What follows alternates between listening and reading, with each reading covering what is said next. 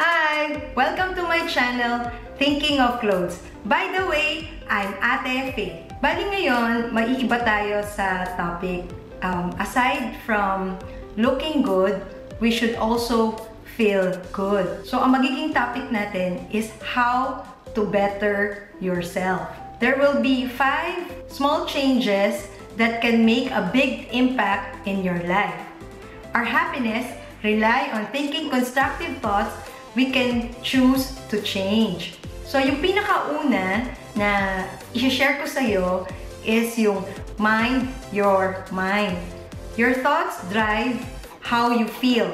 How you feel drives your actions. Siyempre, kung tayo pagising pa lang sa umaga natin, sa pagising natin sa umaga, ang papasok agad sa isip natin ay yung mga problema, yung fear natin, lahat, iniisip natin lahat, negative, negative, negative. Huwag! Okay? Dapat sa paggising natin, ang una nating gagawin is you say, "Thank you, Lord, for giving me another day to enjoy life." So, kailangan natin baguhin yung ating pag-iisip. Alam ko naman na hindi madali. But we can do small changes by waking up and then being thankful muna. So, isipin natin yung positive kahit na dun sa mga maliliit na bagay. Like, thank you na nakatulog ako, na meron akong hindi brown out, nakatulog ako na may aircon or electric fan, meron akong comfortable bed that I can sleep in. So, focus tayo dun sa good things. So, pwede nating kontrolin kung ano lang yung thoughts na pumapasok sa ating isip. Yung second, separate how you feel from what you do. Take time to acknowledge how you really feel. Minding your mind doesn't mean hiding or ignoring your feelings, but separate your feelings from your actions. Hindi naman ibig sabihin na pag kunyari, meron tayong yung feelings. Ano ba yung feelings? Kailan ba natin nararamdaman yung negative feelings? Yan yung time kunyari, kaka-break up lang natin ng ating boyfriend. So, syempre, masakit, di ba? So, hindi kagad natin matatanggal yung feeling na yung pain, di ba?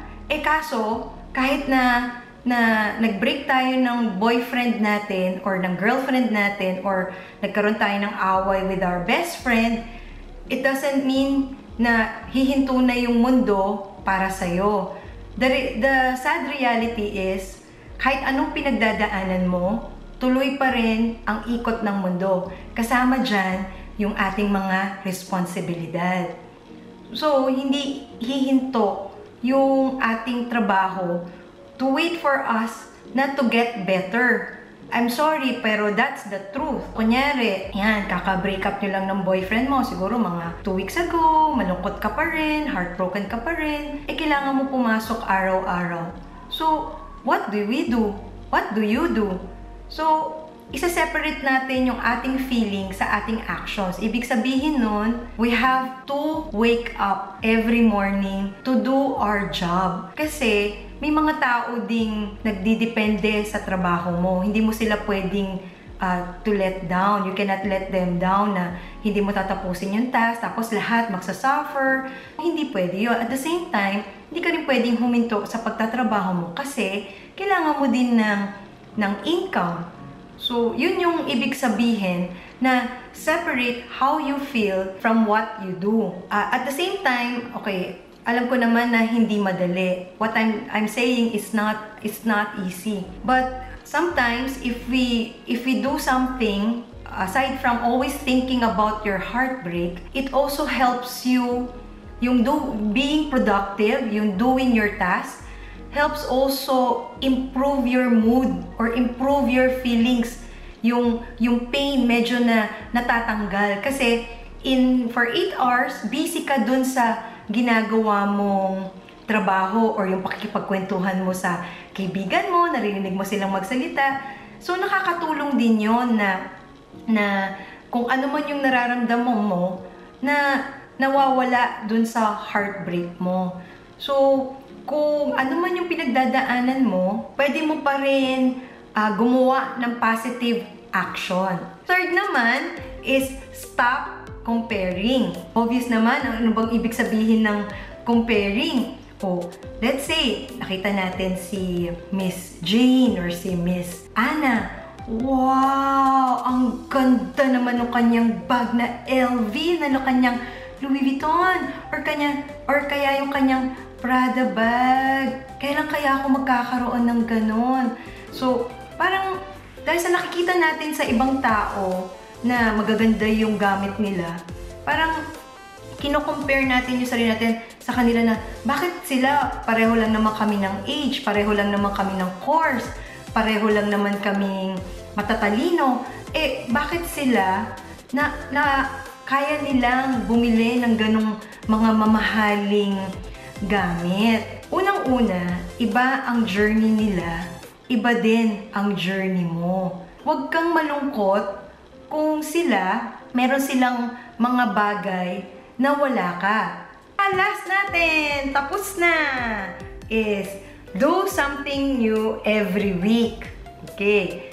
Ano ibig sabihin nun? Siyempre, araw-araw, pare-pareho yung ginagawa natin sa buhay natin, di ba? Gigising sa umaga, magpe-prepare, magluluto, magtatrabaho, uuwi, magluluto, matutulog. So, araw-araw yon. So, pare-pareho yung ginagawa natin araw-araw. Ngayon, syempre, kailangan insert naman natin ng konting pampalasa ang buhay. So, paano yung pampalasa sa buhay? Diba yung gagawa ka ng bagong hindi mo dati ginagawa? Kunyari, marunong ka nga magluto, hindi ka naman marunong mag-bake. Okay? Kahit simpleng bake ng cookie or muffin.